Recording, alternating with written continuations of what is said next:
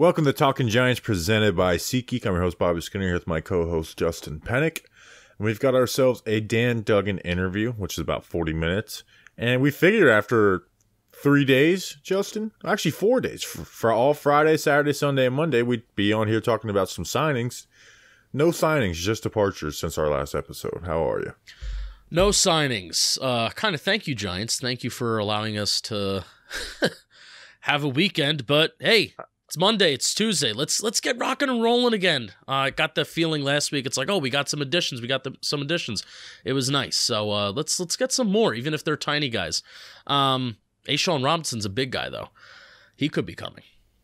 Yeah, I have a film breakdown ready to publish. This is like Kenny Galladay level of preparation for Seahawks Robinson. Justin, before we talk about the losses of Feliciano and Julian Love, this episode was brought to you by Ethan Taub, Dan Walsh, Bill Walsh's son, Mike Lynch, John Lynch's son. A lot of 49ers people in here today. Just William. That's actually my nephew. I have a nephew now. His name is William. And then John Marciano, Rocky Marciano's son. Justin, who are these people? Does your nephew call you poop face? Nope, he doesn't talk yet. Nope, doesn't talk yet. It's a month and a half old. I am buying him some NASCAR cars, though. Good for you. He might eat them. I'll save that for another video, but anyways. Patreon.com/TalkingGiants. These 49er fans and John Feliciano, that's where they went. Patreon.com/TalkingGiants. $2 a month, plus some other tiers. Hang out with us live while we record the shows, and you can chat with us. We have pre-show chats. We have post-show chats. Bobby Skinner will send you some stickers in the mail. Plus, there's an opportunity to win some merch twice a month. Bobby and we talked today about the concept for our draft hoodie. So that is in the process. Draft hoodies are in production. So in production. Get excited. Patreon.com/TalkingGiants. Thanks to our patrons. I'm wearing last year's draft hoodie. I think you're wearing the year before's draft hoodie. I'm wearing, so this is my favorite hoodie. What was this, 2021? This was? That's probably our best hoodie we have. It's 2021. Talking Giants versus the World on the back, simple font, and then, the updated Talking Giants logo on the front. This is my favorite hoodie. This one. I like the champion logo of Talking Giants, but the culture of, and I love culture of violence on the back. Yeah. But I also did wear it out today. Me and my brother went and got lunch, and he's like, nice hoodie, dude. Just walking around with a hoodie that in giant font says culture of violence. Julian Love signed with the Seahawks, 2 years, $12 million. So the writing was on the wall when the Giants didn't have anything done at the start of free agency with Julian Love. And then they started making signings, guys like Paris Campbell, Bobby Okereke. Obviously, you bring in Darren Waller, and it's like, okay, the money is running dry. Julian Love got 2 years, $12 million, though, which is about the range that we said would be fair for him and would want him back on. So it does stink that we don't have him back. Safety now becomes a pretty big need. I know they want to trust with Belton and they like Pinnock, but safety still is a need. There's a lot of needs on this Giants team. And it does suck to lose a homegrown guy that you wish you could have kept. By the way, remember when it was so outrageous that I said that Julian Love may get more money than Jordan Poyer? I think Jordan Poyer only got $500,000 more than Julian Love. Still more. You acted like it was outrageous, though. It is outrageous, and even though it was close, I was still right. I was almost right, and that's the name of this podcast. Bobby's right, and then Justin was almost right. Yeah, man. I don't think safety. You said it's a big. I don't think it's a huge need. I just think depth needs to be rounded out. I like Pinnock. You drafted Belton. I know we kind of have a little bit of differing of opinions. I'm kind of tough. I'm tough on Belton for no reason, kind of because I didn't love the draft pick to begin with. But because he was drafted in the 4th round, I kind of do expect him, especially in a system where you already have Xavier McKinney, I expect Dane Belton to be a number 2 safety at some point within the next 1 to 2 years. So I think Pinnock can kind of step up and be versatile. I think he can play deep, and Pinnock can play in the box a little bit. Pinnock is still relatively new to the position. He played a corner. What was his second kind of full-ish year at safety, Bobby, Jason Pinnock? Yeah, so, he's moved around in both with the Jets and the Giants quite a bit. So I'm excited to see him grow with the Giants, but certainly they need depth. The Giants need depth at the safety spot for sure. Yeah, and Love was a solid player, but he was wanting almost $10 million a year, like around that number at the bye week when they were talking about negotiating and things were seeming like they're going to get done, which obviously he wasn't going to get. And there is a rumor that he was offered more by the Giants originally, but when he didn't take that, the Giants kind of moved on, which you've seen that happen with other players too, like Dalton Schultz, C.J. Gardner-Johnson, kind of playing their cards wrong and being stuck, not getting the contract they want. So that's happened with a lot of players, I feel like, this offseason, right? Yeah. Oh, yeah. This free agency has been like the NFL owners are loving the way this free agency went. With Julian Love, he was always a solid player for the Giants. I don't think he was at any point like a really, really good player. He had some good moments, obviously, really good moments. We talked about it. I went over my PPP notes on him a couple weeks ago. And the guy literally played a different position the majority of the time every single year. Where there was one year, 2020 cornerback was the position he ended up playing the most. Like he was starting games at outside corner in 2020. 2019 playing the box, playing a little more free in 2021, and then this year, playing both free and box, but just as a first time in a full-time role for the whole season. So was a guy you could always rely on. Like he wasn't a huge difference maker. So like I'm not weeping at his loss, but like losing Darius Slayton would have been more painful than losing Julian Love. So it sucks to lose him. Wish we could have kept him. He falls into the once a Giant, always a Giant guy. The second most successful day 2 draft pick of Dave Gettleman's era, only to Darius Slayton. Yeah, I agree for sure. And it was a pretty high prospect out of Notre Dame. Like that was one of my favorite picks of the 2019. Like we really liked Julian Love going into it. Yeah, that was a really good value pick, like from the start. Oh yeah, I thought Julian Love was going to be like top of the 3rd round guy. Then obviously we weren't as polished in our draft stuff then. But like he led the college football in passes deflected his senior year. Like he was a really good corner at Notre Dame. They moved him to safety, and then he was finally going to play free safety. They finally benched Antoine Bethea, and then Jabril Peppers goes down. He moves into the box, and I felt like that told the story of his career as a Giant. Like came in as a corner, moved to safety, was going to play free. Guy gets injured, he goes to the box. That's what he was. Duct tape, as Joe Judge would call him. I have a talking Seahawks question. This may be a wild question, and I could see how you would say the obvious answer is no. But the Seahawks have a plethora of safeties. Do you think there's any shot that Julian Love makes a move back to corner or even nickel? Because remember, he was drafted to be a nickel corner, and he kind of just never was. I mean, nickel corner was such a huge question for the Giants that was our first ever Camp Battles podcast was like Julian Love versus Grant Haley as the nickel corner, and it wasn't even just fandom. Like I remember Dan Duggan was like, I think Julian Love should be their nickel corner going into this year. I mean, the Seahawks right now at safety, they have obviously Jamal Adams. Who else do they got there? Ben Baldwin's like a Seahawks fan, and I know he was saying how they have a lot of safeties. Quandre Diggs, who's a solid player.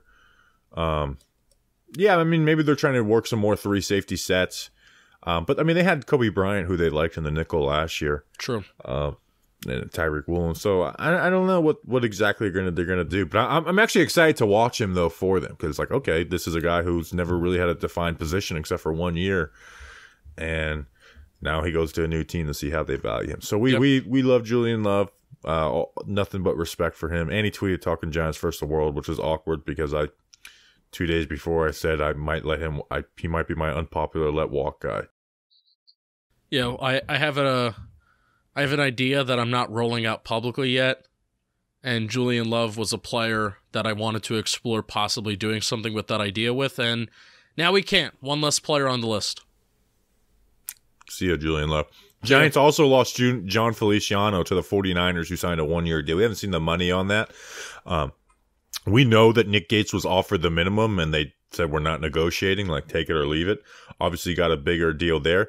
I wonder if that was the same approach with Feliciano, and it's like, okay, I'm just going to go get whatever I can out there. I'd like to see the number on what he got, but the Giants are in a spot now. They have no centers on the roster. And it'll be interesting to see how they attack it. Like Ben Bredesen, who was their second best offensive lineman when healthy. We talked about this a little bit with the Dan Duggan interview before Feliciano left. So just take that into note when you're listening, that you don't need to tell us that Feliciano's gone. Bredesen did play center in preseason, right? Like, you got to think the natural transition is for Ben Bredesen to play center. They want Azuda to play left guard, and I think that closes it. Obviously, they're probably going to want to improve there in the draft, but there's a lot of, I'm telling you, a lot of positions need to be improved on this team. A lot. So don't go into these first 2 rounds of the draft thinking like we got to get this position, because there's needs, and if they take a position in the first round that you think isn't one of their biggest needs, like, to take best player available, man, this team is not talented enough to not take best player available, obviously with some limitations. Like, don't take a tackle at pick 25. But like, so it's a huge need, and even if you want to put Ben Bredesen there, he's been very injury prone for his first 2 seasons as a Giant too. Yeah, and especially if we're talking about pick 25, which is why I'm becoming more and more in favor of team trade back. But of course, it takes 2 to tango, right? You can't just, especially trading back from 25 is very different from trading back from a top 10 pick or a pick that's in the teens, like the Giants had a couple years ago with the whole Tony trade, right? But people are talking about John Michael Schmitz, people are talking about Osiris Torrance and players like that. We'll talk about those players in the month of April, but if you're talking about first-round talents, I think the players of Zion Johnson and Kenyon Green are much better prospects than some of the top interior offensive linemen this year. So it's funny that Art Stapleton went on Big Blue Kickoff, and Research Rick always clips up awesome nuggets from different podcasts, and Art Stapleton went on Big Blue Kickoff and talked about how Joe Schoen does give an extra bump on the draft board to certain positions of need. So while there are a lot of positions of need and the Giants may not force a certain pick, Joe Schoen does give a little bump to positions that the Giants do need in terms of how they evaluate their draft board. So I do want to keep that in mind. Yeah, so center a huge question mark now, but I would almost assume they're telling Ben Bredesen, just like Nick Gates in 2020, like, start practicing your snaps. I think I'm going to work to confirm that, even though Ben Bredesen doesn't have Twitter. Justin, before we get into the Dan Duggan interview, why don't you talk to us about something? Yeah, I'll talk to you about something. Interior offensive line, I don't care how many guys that the Giants have under contract, Bobby, you say this all the time. Interior offensive line is a spot that I think you should always be adding. Like, why not? Especially if you can hit on a day 2 guy, maybe get some good value out of there. The Chiefs, the Chief Creed Humphrey, the Chiefs have hit on guys on day 2. Trey Smith, remember Trey Smith? He was a day 3 guy that they hit on. So always be taking those interior offensive linemen. You can never have enough of them, some say. Let's talk about Manscaped before we kick it to Dan Duggan. And if you haven't already heard, the leaders in below-the-waist grooming are traveling north of your South Pole with their revolutionary Beard Hedger Pro Kit. Plus, they've now launched the brand new Weed Whacker 2.0. I actually just recently used the Weed Whacker nose and ear hair trimmer a couple days ago. Time for you to upgrade your toolbox by going to manscaped.com and using our code GIANTS for 20% off plus free shipping. The Beard Hedger, they give you a rotary wheel, and that gives you 20 different hair cutting lengths, all with one guard, so no more messy drawers full of extra add-ons. There's also a beard shampoo and conditioner. There's some beard oil, and to cap it off, there is a beard balm. And I've also heard rave reviews of the beard brush, comb, and scissors to ensure your beard is ready to impress. Manscaped for Performance Package 4.0, that is full body grooming. Just when you think that you can't get enough, Manscaped is giving you more to take care of yourself. So get 20% off and free shipping with our code GIANTS at manscaped.com. Always use the right tools for the job with Manscaped. And we got the right beat reporter for the right job in Dan Duggan from The Athletic. We now welcome on to the program of The Athletic, the one, the only, Dan Duggan. Dan, how you doing? What are we, about 8 days in the free agency? Yeah, I'm doing well. First week of free agency is always a little bit of a blur, but they kind of did a good job. They gave us like one big move a day for the first couple of days and then kind of took it easy on the weekend. So it's kind of, from my perspective, I appreciate how they handled that. Oh, yeah, this is one of the more clean free agencies where, like you said, you got like one move at a time, one a day, where I remember 2021, even besides Kenny Golladay, Adoree Jackson, it was just like, all right, they signed a free agent, get all your work done on him. And literally that second, they're like, all right, Reggie Ragland's a New York Giant now. Spend 5 till 5. And they were like late at night too, which is the worst. Yeah. But we've kind of seen the structure of free agency, kind of waiting on A'Shawn Robinson news while we're recording this. So if that happens, it hasn't happened yet. What are your thoughts on how Joe Schoen has been structuring these free agent deals? Like, obviously they didn't expect Daniel Jones to be back. But has that, him coming back and their playoff season, didn't expect DJ back before the season, and then their playoff season where they won a game, has that changed this offseason a lot for them, do you think? Oh, I think absolutely. If you want to go back to when he took over, I don't think there was any plans for Daniel Jones to be here. I don't think there was really a strong plan for Saquon Barkley to be here. You can even go down to guys like Darius Slayton. I don't think we thought he'd be re-signing, until pretty recently. I didn't think he was re-signing until he re-signed. So no, they've certainly adapted the plan on the fly, which I think in some respects is a positive because, you don't want to be stuck in your ways. You want to be fluid with how you view things. At the same time, there has to be at least a little bit of concern that, like, okay, they won 9 games, they won a playoff game. How much of that was sustainable? Because basically, I think there was that stat the guy from Over the Cap put out, how they've spent the most money in free agency, and most of that money has gone to re-signing. Because obviously, they're the only team who spent crazy money on a quarterback this offseason, so that's going to tip the scales there. But like, you're just paying Daniel Jones more money as of now. You're paying Saquon Barkley a little more money. You're paying Darius Slayton more money. Obviously, they made some additions, but like, there's still some holes here. So I mean, they're better, I would say, obviously with Okereke, hopefully I'm pronouncing that right, and Waller.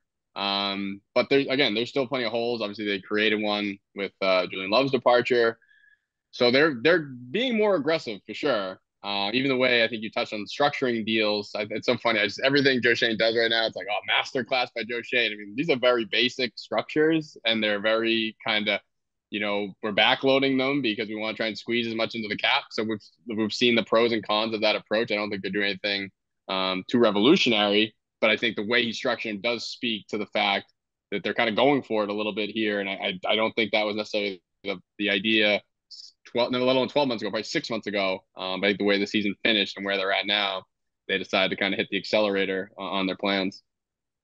I think Dave Gettleman is the ultimate leader, especially early on in his early days as GM, like the king leader of backloading deals and just seeing what happens, right? And then paying, the Nate Solder, paying for it down the road. So if that's the scale of doing it way too much and relying on it too much versus, front loading deals and, being conservative in that area, where do you think Joe Schoen is lying on that scale? Because really, I mean, while they are backloading deals, to me, it's like, well, it's real life in the NFL that you kind of do need to backload deals as the cap grows and as the cap goes up. I don't really view this as the Giants are they're going in for something, but they're not going all in. Where do you agree with that? Do you just on a scale of 2022 to 2021, basically?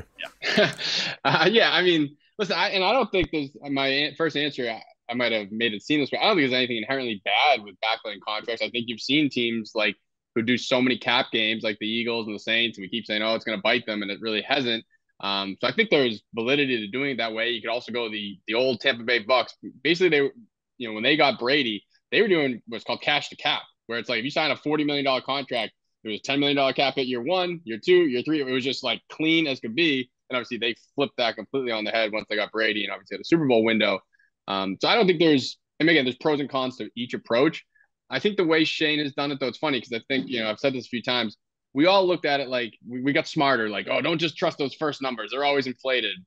But now everyone always assumes like that's always the case. Like sometimes the real numbers are real. Like if you look at Daniel Jones's contract, yeah, there was that 3-year thing where it's 37.5 million. The first 2 years, though, it's 41 million and really a little bit more because he's going to hit some of those incentives unless he just gets hurt or is, abysmal. So that to me was a real $40 million a year deal. Bobby Okereke, like he's getting 22 million over the first 2 years. So that's 11 million a year. So like these aren't just like some crazy, like Alvin Kamara, if you look at his contract, his last year of his contract, like a $25 million base salary, which obviously he will never get. But when you look at the average annual value, it's like $15 million a year. But that's just funny money. That's not real. So that's the way Shane has approached it, I think, is been aggressive. But I think, again, if you're trying to win, you have to do it that way. Like it's great to just have a nice flat cap and you got deals all the time. I don't think that's realistic. I think the thing he's done that's been pretty interesting and not commonplace, certainly not in Giants move. I don't, study every other team's cap practices. He's gone heavy on incentives. And not just incentives, but sort of attainable incentives. A lot of times incentives are crazy things like win the Super Bowl, win MVP.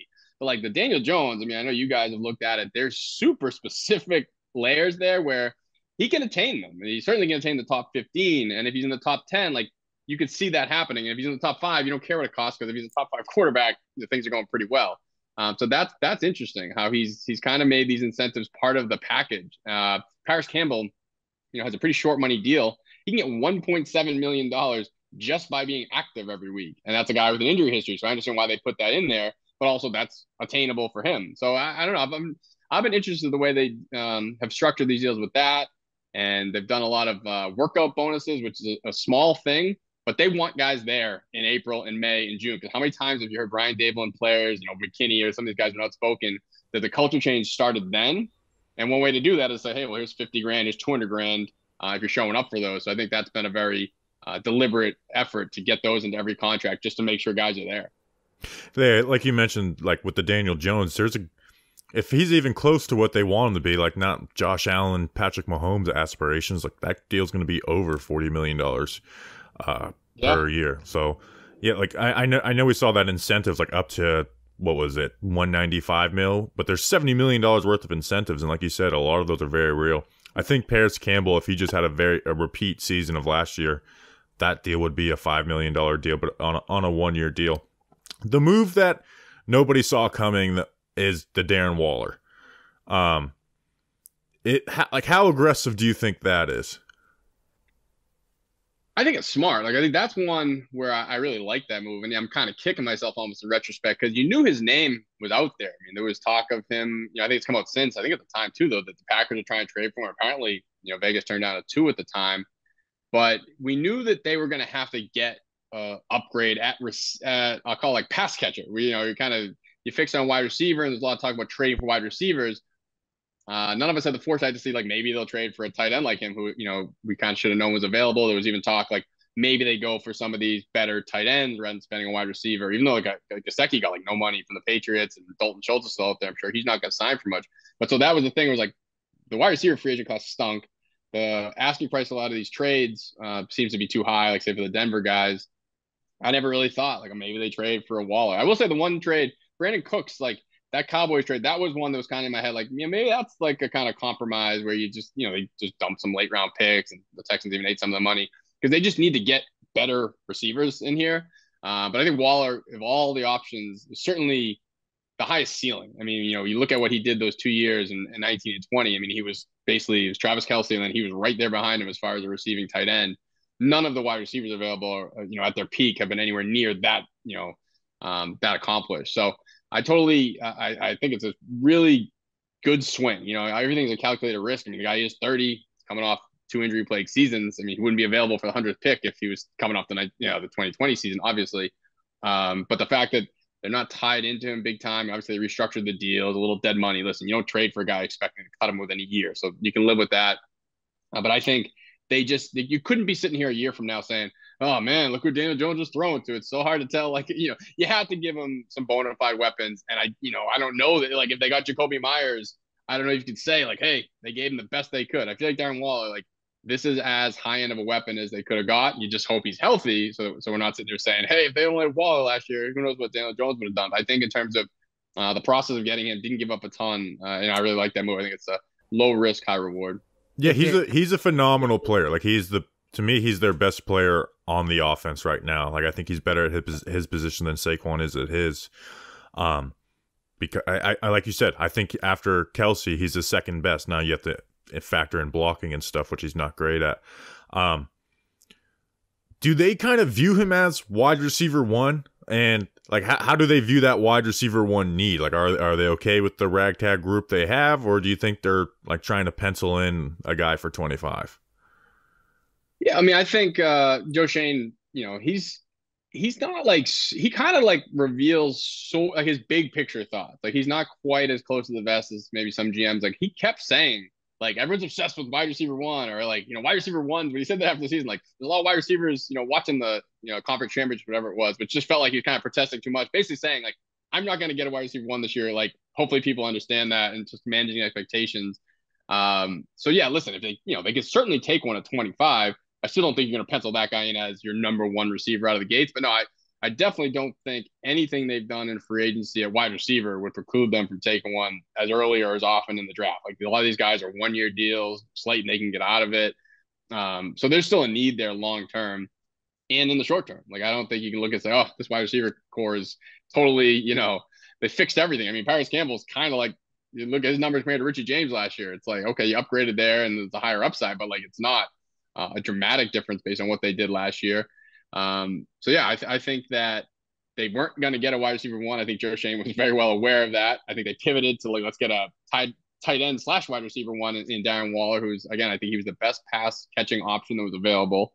But no, I think that is still a position where they can't rest and say, hey, we're good here. I mean, I think that 25, second round, whatever it may be, I think that's still very much on the table. Yeah, like you said, the wide receiver room has only been slightly upgraded. Like Paris Campbell is, like you said, a slight upgrade over Richie James with a little more ceiling on that. Darren Waller, like you said, is that huge upgrade to the room. The only reason I just have this feeling, obviously this from the outside looking in, that like we saw in last year, I remember going into last year's draft with ended up being 11 picks and be like, there's a lot of holes on this team. Do not expect them to just plug every position that they need help at. And then they did that. They basically, like, every position that was of dire need, they went safety, tight end, linebackers. Like, every position they went and plugged holes and almost drafted for need. Where I worry / think that they might be just like, all right, we got to get our wide receiver at 25. Kind of like they did with Gettleman and Judge in 2020 with getting Tony. Where it's like, we didn't get Devontae Smith. Let's trade back and get the next best guy on our list. Yeah, well, I mean, the line I used last year, thankfully for the Giants' sake, it's a little less applicable. Is like they had so many needs, you could just, take best available and you're still going to hit a need. They're not necessarily in that boat, but like you said, you tick off some of the positions there, like cornerback, like you haven't even heard them attached to a guy, and I think it's a pretty significant need. So that's a spot I think definitely could be in the running for the first round pick. So wide receiver or corner are probably the two priority premium positions that could be in play there. But you probably can rule out like a tight end in the first round. You probably rule out a running back, probably rule out inside linebacker, try the offensive tackle.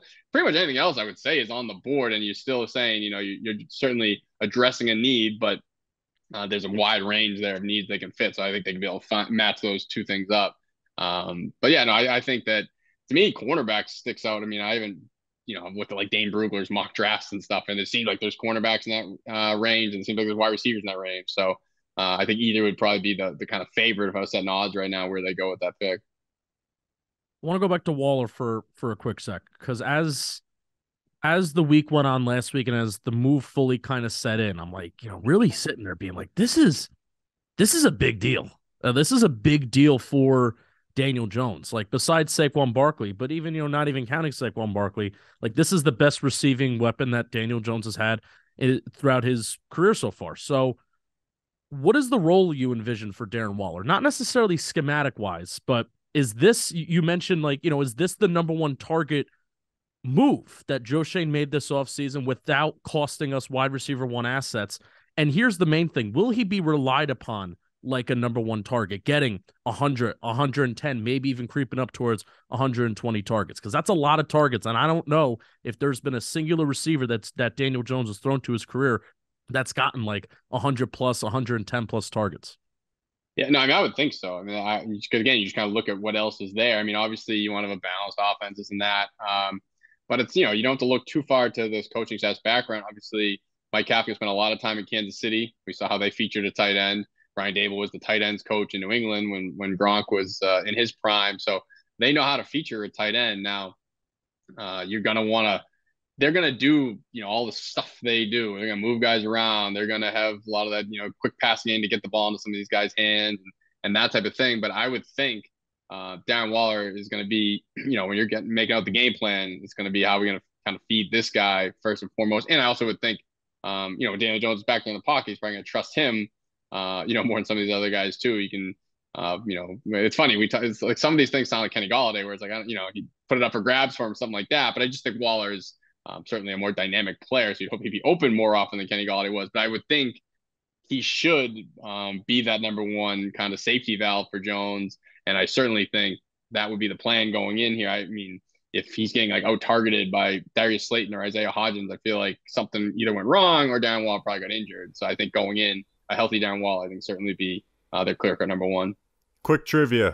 What receiver or tight end had the most targets in a Daniel Jones season with 109? And what year? Oh, 109. 109 targets. Oof. I gotta think of someone who stayed healthy. Was it Golden Tate in 2019? That's a good guess, but it's Evan Ingram 2020. Yeah, I was gonna say there was a year where Ingram stayed healthy and made the Pro Bowl. Oh yeah, wow, that's a good one. Here, I want to ask you this because you're not a fan. Obviously, you're a reporter. Does it aggravate you as much as me that this idea that Evan Ingram's totally revamped his career and is like, oh, he never did anything of this on the Giants when he's having like his third best year in yards per game, and he's simply like he's not being targeted down the field. He's simply just almost become like a gadget tight end for them because it drives me nuts every time. It's like, look what Evan Ingram did outside. It's like he's done that before. 2019, he was actually a good player, but anyways. I think the thing is he was the poster boy for change of scenery was doing well. So even that, the reputation kind of going with it, where like maybe he didn't produce better, but I don't know. Watching every game, he might have the same amount of drops or tips into interceptions, stuff like that. You don't hear about, you don't see about when guys in Jacksonville. And he had some monster games in the second half of the season too. So I think that kind of like formed people's opinions. It was a fresher thing, like when he kind of went off there in like a 4-game stretch. Yeah, he was best on primetime TV is I think what it was. And the Jags were good and fun, so obviously that raises all boats. We're recording this before any possible A'Shawn Robinson news. Wait, before you ask that, Bob, I have one more question on the offense, and then we'll switch to other stuff and like skill position stuff. Speaking of being a reporter, not being a fan, because every offensive move that Joe Shin has made so far, Dan, I feel like the line has been, there's little risk here, there's little risk here, there's little risk here. They're making a lot of moves that have little risk financially, and especially like from a value standpoint, there's little risk and value. But the biggest risk they're running, at least in my opinion, is the possibility of just being low on depth again, kind of like they were this year, if the injuries start to pile up like they did last year. So what's your take on the Giants skill position players as of right now? And obviously they'll add to it through the draft, but it's not even a question. It's just a concern of me as a fan of the Giants could be in the same position that they were last year if they have some injuries kind of pile up. And even though these are low risk ads that they're having, they could find themselves in a similar spot as they were in last year. No, I see what you're saying. It's almost like you add up so many quote unquote low risk, high reward guys. Well, if all the risks are realized, all of a sudden it becomes a big risk because, Paris Campbell was cheap because the guy couldn't stay healthy in Indianapolis. Darren Waller was available because he couldn't stay healthy. Obviously, like, it was funny when people freaked out about Sterling Shepard come back. I mean, it's like the minimum of minimum deals. I don't even think they're counting on him. I look at Shep really as like Wan'Dale Robinson insurance. If, I don't think Wan'Dale, I mean, he said he will be, but we'll see. I don't think he'll be ready for week one. And if he's not, you have a guy who has, been super productive, great report, Daniel Jones, obviously great for the vibes, but you don't, you're hoping he's there for 4 to 6 weeks and then Wan'Dale comes back and supplants him. And, if it even shakes out that way.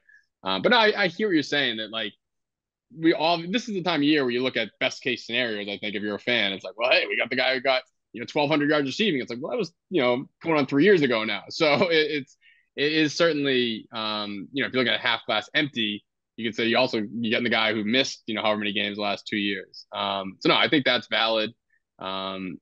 It's hard to really build up the depth. I mean, you're gonna just make a lot of like Jeff Smith signings, or because again, like Richie James last year when he signed, nobody we we're sitting here on this podcast talking about Richie James, and he turned out to be a really valuable depth piece.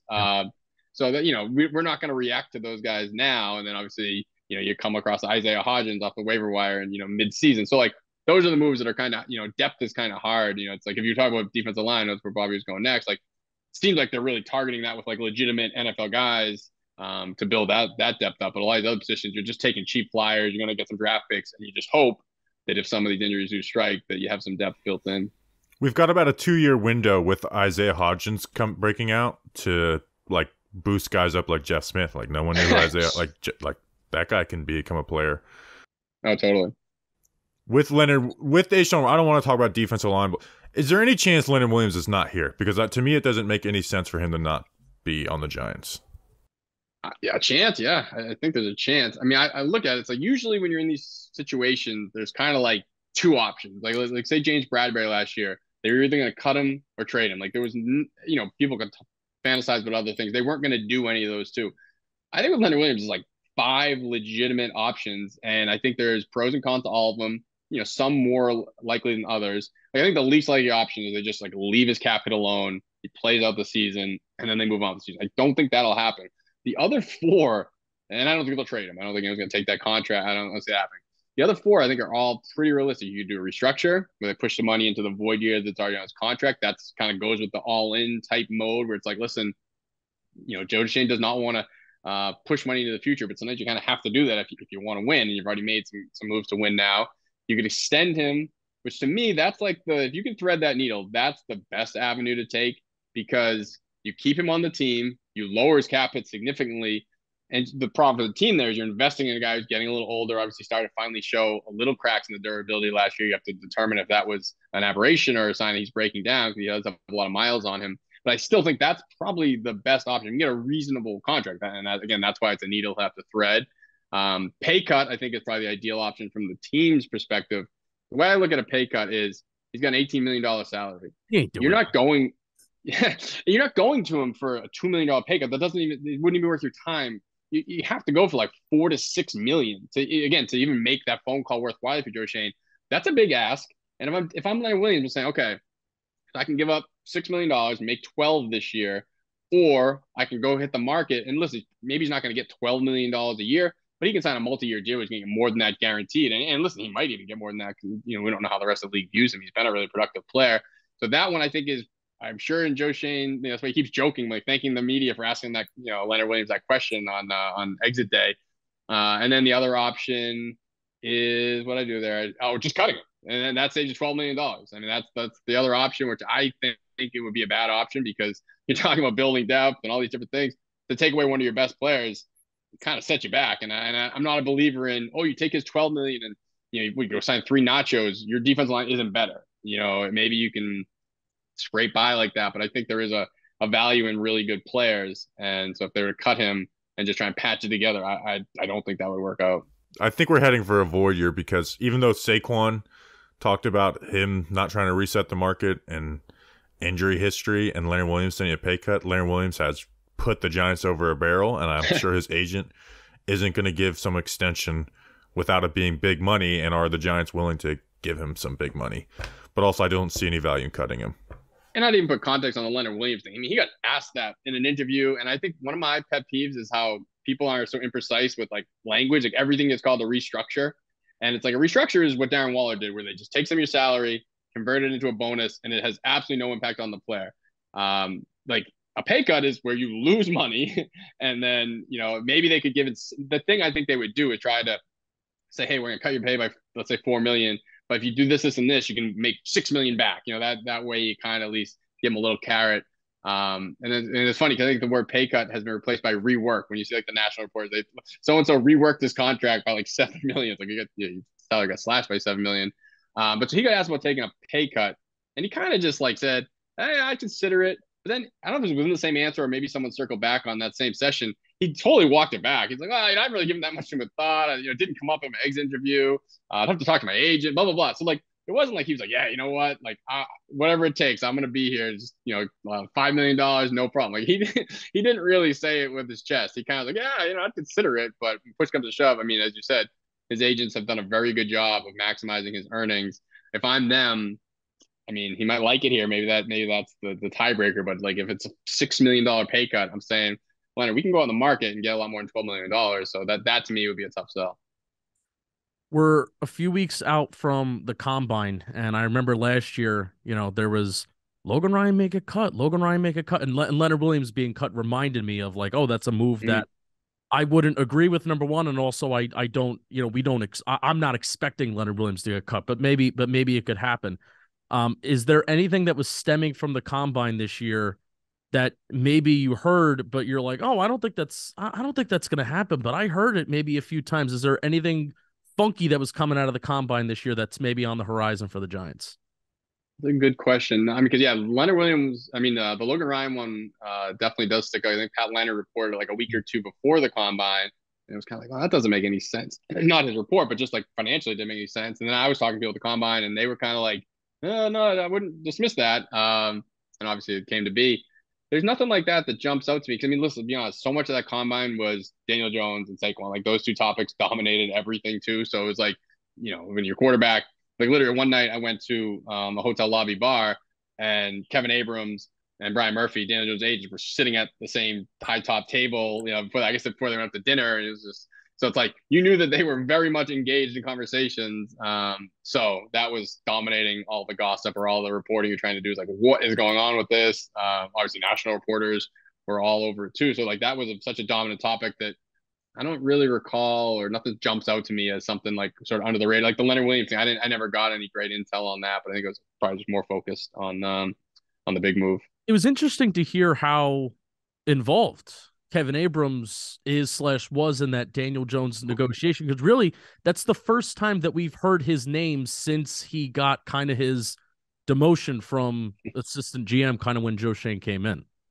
Yeah, I mean, he's in a very like niche role. Like, I mean, he's a skilled negotiator. Like people can say, oh, their cap or the contract and stuff like that, but like negotiating is still a skill, and he's done it for like 25 years as a kind of like the lead negotiator. So I don't know exactly. This is probably something I need to do a better job reporting out. Like when they were sitting at the table, let's say in the Giants facility, like is Joe Schoen kind of running that show, or is Kevin Abrams running the show? I don't know that, but I do know Kevin Abrams was much more like the point man. Like he's the one dealing with because Joe Schoen has a million things on his plate. He can't spend 8 hours, getting drinks, going to dinner, all this. Like he has so much on his plate. He's got to do interviews with prospects. So you need a kind of a lieutenant like Kevin Abrams to at least do that. I mean, because again, some of that stuff was so complex with the structure and the incentives and all that stuff. Like you need to have someone like Kevin Abrams to at least, be dealing with that very minute stuff, and then you bring it to Joe Schoen. But yeah, he's definitely very much still involved in that.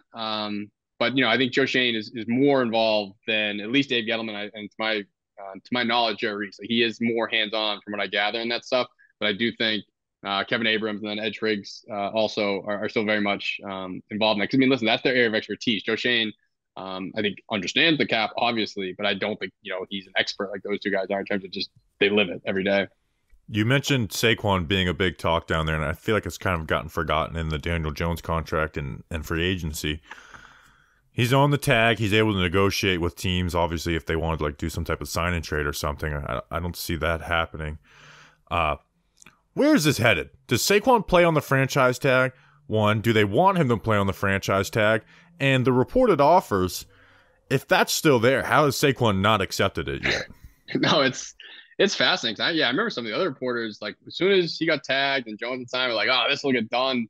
And I was kind of like, oh, I mean, I really hadn't heard one way or the other. I was kind of surprised that people just thought it was like this, they'll be done. But when you look at it objectively, it makes sense, because if those offers, like you mentioned, like let's just say $13 million a year, that was still on the table, going into last week.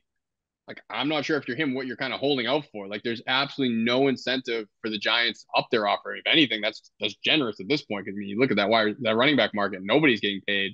So I don't know. I mean, they're an interesting spot. If I'm the Giants, and I'm not saying this is what they think, I'm totally fine with playing him on the tag. That's if any position you want to go year to year with, it's that one. Especially a guy who, yeah, he had a bounce back year last year. Who's to say he's going to duplicate that? If I'm them, I tag him this year. You let him play on the tag this year. That's a good year. I tag him again. You still only out $22 million in that scenario. Still, you're coming out ahead of what the average annual value is on these longer term deals. So if I'm him, I'm curious to see how he's going to play this, because what's his play? Like, I'm going to sit out OTAs and kind of be a distraction. Like, is that enough to I don't know, get ownership involved and say, listen, give him 14? Like, what's the number that is even? He's not going to get $16 million a year, obviously, at this point. Like, how can he squeeze any more out of him? So again, if I'm him, and I'm not, and I have 3 years, $39 million, yeah, I think you have to swallow your pride and just take it, unless you're willing to say, screw it, I'm gonna play on the tag. And then, but again, you can tag again. I don't know what his end game would be if he doesn't take these offers, assuming they stand. And I haven't heard otherwise. I assume they do still stand. That'd be kind of, it'd be a ruthless move, a little bit dirty pool though, especially if it's pretty well publicized what they put out there. So unless he just thinks him being disgruntled is enough of a thing to move the needle and force their hand to opt their offer, I can't see that being the case though. Yeah, it's fascinating from every angle, where it's like, I don't think he's a guy with the, not just running back position in general. Like, I hate when there's generalities made about the running back position, but Saquon Barkley in particular, with his injury history and his ability, and not just a history of injuries, but a history of not playing well when dealing with like little bang-ups, not major injuries, missing games. That one, they offered him supposedly some long-term deal. Maybe that could be a lot of fake money in it. And then for his point of view to not take that and to be willing to do this tag thing, which I think is, from the Giants' point of view, that would be the ideal situation, is playing him on the tag. So I have no idea how this plays out, but it's fascinating. Like he said, like he doesn't want to be on the tag, so I can't imagine that it change. It's just objectively, it's not a good outcome for him. You're making $10 million a year. If you have a bad year, you get banged up, then what's your market like next offseason if the Giants want to move on? So to me, that's, I mean, the only other, I wouldn't even call this leverage, but like they'll save a few million on the cap if they extend him, presumably. As we talked earlier, you can kind of backload these deals. So maybe he's waiting for them to like come back to him and say, listen, we need like $4 million on the cap. Let's get this deal done. And he says, fine, but throw in an extra, $500,000 a year. I don't know. Like, I just think he has zero leverage. If Miles Sanders went out and got like $12 million a year, then you can say, look, the running back market is, is bountiful. Let's, I'm better than this guy. Miles Sanders got like 6. So it's just, I just don't see him having any leverage. And again, if I was advising him, I'd say, listen, man, it stinks. We thought we were going to get more. Still a pretty good offer. It's where you want to be. Definitely wants to be in New York. Kind of swallow hard and take it. But it's easier said than done, I guess, if you sight set on one thing and you feel like you're getting underpaid by an organization that you probably feel like should value you more. I can understand the human element to that to an extent. Yeah, I mean, it seems like the only leverage he has would be to not show up the training camp, which is like, is a guy like Saquon Barkley going to not show up the training camp? That's the question. So, like, even OTAs and minicamp, him not being there, I don't think it even moves the needle for. I don't see Giants fans even being mad at Saquon for not showing up to minicamp and OTAs, and like we should be, that's something that kind of gets being overblown. Accepted, like, but again, like, and then he's a very image conscious guy. Like, he would lose the fan base if everyone kind of knows what these offers are too, and if he just like it wouldn't be a holdout, but he just skips training camp out of his anger about kind of being mistreated by the Giants, he's not going to get a lot of sympathy. He's he's a very marketable guy and brand conscious guy, so I don't think he has a lot of great options, and I'm sure the Giants feel that way too, which is probably why they're just whenever you're ready to come sign that contract, big guy, because I just can't see why they would give him a penny more than what they've offered. And honestly, you could justify giving less. I don't think they'll do that either. So there's a curse right now of players that have tweeted talking Giants versus the world being done. Nick Gates gone, Julian Love gone, Chris Myrick, they just traded for Darren Waller, which makes his job less secure. But with the Nick Gates part, what's happening at center? Like, are they kind of like got their offer out for Feliciano and they're expecting him to come back? Like, are they willing to put a guy like Bredesen there because they like Azudu? Like, what is your feel on the center spot? Because it's right now, it's a huge, like, they don't even have anyone that plays center on the roster, really. Yeah, no, I'll be honest. I'm a little surprised that Feliciano isn't back on some 1 year, $2.5, $3 million deal. I can't imagine he thinks he's gonna have some super strong market elsewhere. I think he's more valuable to, I wouldn't even say the Giants, more valuable to like Bobby Johnson, Brian Dable, and Joe Shane than he is anywhere else. So I would still think that's how that plays out. Again, I mean, he's not a guy that they're going to want to spend a lot of money. I can't imagine he's can be deluded to thinking he has a big market out there, and now we're a week in, he hasn't signed. So I would think they bring him back. To me, he kind of feels like an ideal stopgap type guy where you can draft a center, not feel compelled to start that guy as a rookie, but then next year, again, Feliciano would definitely be a 1-year deal. Okay, this guy's apprentice for a year, he's ready to take over. But if for whatever reason they don't bring him back, I think Bredesen is certainly one of those guys in the mix. I think the goal and the plan is for Zudu to start left guard. I mean, you drafted him 67th overall. There was definitely some highs and lows last year, but you draft a guy at that point, you have to expect that he's going to develop into a starter in year 2. I don't think that's unreasonable. I think you probably saw enough to make. And if he doesn't, they have other options too. I mean, Joe Shane keeps talking about how they have like 15 guards basically under contract. But so then center, I think you have a mixture of like Bredesen, Shane Lemieux, Jack Anderson. Like none of those guys are going to get you excited. But like, again, it's sort of like a strength in numbers thing where you let those guys battle it out. I'd probably put Bredesen as the top option. I remember I think I was talking to Pat Flaherty after last season. And, that was a thing they had discussed. I think he'd taken a few snaps here and there. Like, they think that could be his home. So that's the new coaching staff, and it feels like they view it that way too. So maybe that's a way to get a guy like him on the field who has, been pretty solid at guard, but, centers are less valuable than guards. You can kind of maybe get by with a cheap guy. Maybe that's the route they go. I still think Feliciano will be back, but I'm not sure quite what the hang up is there. Yeah, Bredesen's one of the more intriguing players on the roster because – I mean, when he played, he was their second best offensive lineman. But again, like he did the year before where he was bad, the injuries, and then, like you said, Azudu showed signs of improvement. It wasn't out there being a world beater, but did show signs of improvement for a guy who needed it but has that athletic profile. So it's like, do they put him at center? Like, is he going to be a backup after performing better than guys like Lewinsky who have bigger contracts? So, Justin, do you have anything else? I have nothing else. Thank you, Dan Duggan. Some say you're an award-winning journalist. Yeah, what do you think we should do with the Tony Award? Because I'm kind of like a little burnt out on it. No, here's a different question. Here's the thing: is I don't like the fan vote. But here's a different question though. What do the other, at least some of the beat reporters that we're close with and stuff like that? Do you have an idea of what they think about it, and do you guys view it as like an award that you're proud of, or is it just a joke? I'm certainly proud of my my trophy, and also didn't Jordan like campaign for it and was like kind of butthurt that he didn't get it? So that alone makes I want him to want to do it again just so he can't win, so he can be upset about it again. Because wasn't that the case? You guys did some sort of thing on Twitter where you were like, saying why he blew his candidacy somehow. Well, Danny King broke the news that Nick Gates and Ben Bredesen would be rotating on Saturday night. Danny King of Scoops. And Jordan tweeted that out the next day and didn't credit Danny King. So I think he lost probably about 20 votes or so, and that ended up mattering. We thought about doing like it because it's not about being a good person, it's about being the best beat reporter, about doing like a point system of you get a scoop on a free agent signing type of thing. You get it, but that's just too much work for us to keep up with. Yeah, that feels like a lot of work.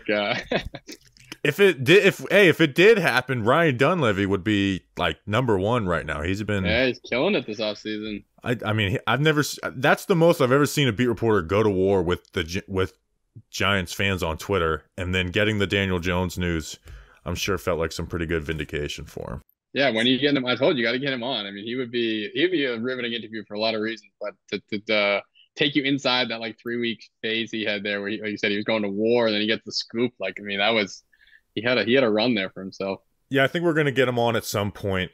Once the draft's over is when we kind of move into more interview based stuff. But yeah, he was. Okay.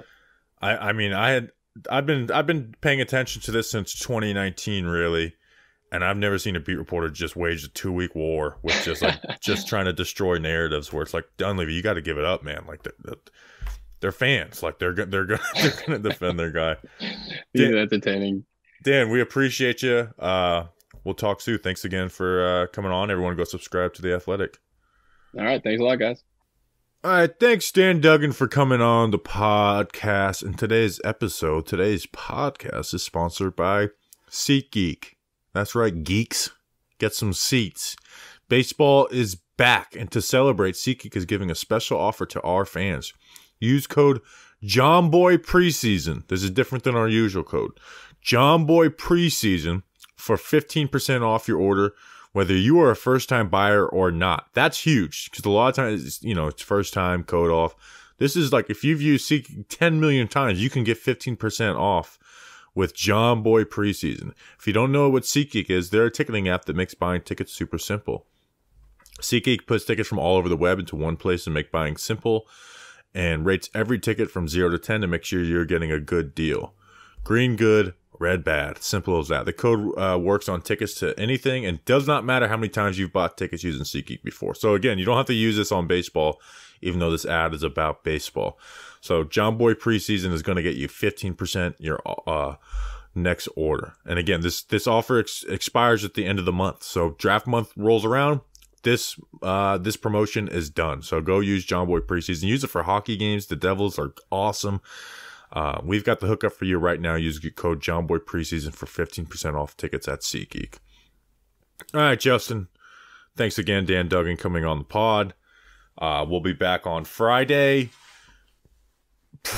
Probably a 2 or 3 signings podcast, but if not, we got to get a mailbag in within the next 2 episodes, and then we have Nick Filato on for our annual mid round prospects, and then it's draft month. We put together our draft month schedule, got the production going for the draft hoodie.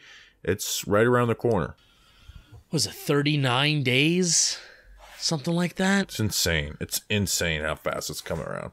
Doesn't feel like it. What do we think night 1's gonna be like? Like we've always, all right. Like we think it's a long time of waiting until pick 5. We have pick 25. I mean, 2021 we had to basically wait till pick 20, but we were on the clock and not. Oh, but right, but there was the excitement of the trade though, so things were happening in Giants land despite us not picking until pick 20. That's fair. Yeah, it'll be. What if? Imagine if you're like a team that like trades your first round pick for a wide receiver, and it's like, oh, we get a guy that everyone like. Imagine Cardinals fans just like, all right, first round recap, we traded for Hollywood Brown. Well, imagine being a Rams fan every year. Yeah, they didn't have any picks to the 4th round. That's so weird. That's why I said the Rams last year should have just traded away those picks for whatever they could have gotten, and been like, take the year off, scouts. Like, get some much needed rest and relaxation. Like, enjoy yourself. Get working on 2023. But they didn't listen to me. There was a tweet recently that was going around of every NFL team was at Oregon's pro day, besides the Rams. Those guys got to figure it out, man. They just don't have picks. They should just trade. They should trade like everybody away, but they're not. They're letting everyone go, basically. Yeah, and trading them away. So they're in full rebuild mode. So we appreciate you guys. We'll see you on Friday. Until then, let's go Big Blue.